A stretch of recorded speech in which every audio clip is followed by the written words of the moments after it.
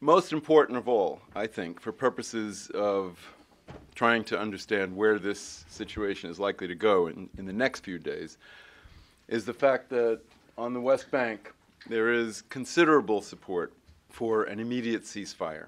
This suggests to me that Mahmoud Abbas has some significant political leeway in order to work on that issue.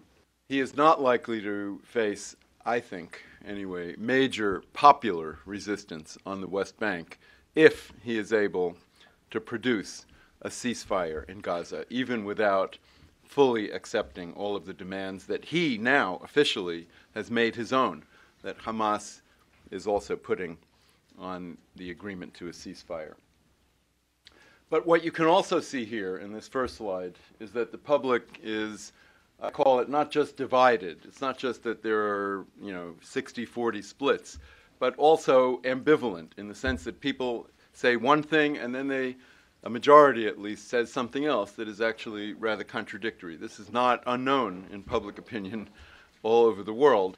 And so even though more people in the West Bank support than oppose an immediate ceasefire, almost 2/3 say that their position is closer to Hamas on that question. And Hamas, as you all know, rejects an immediate ceasefire. It shows that people have different sets of concerns, demands, ideas in their mind at the same time.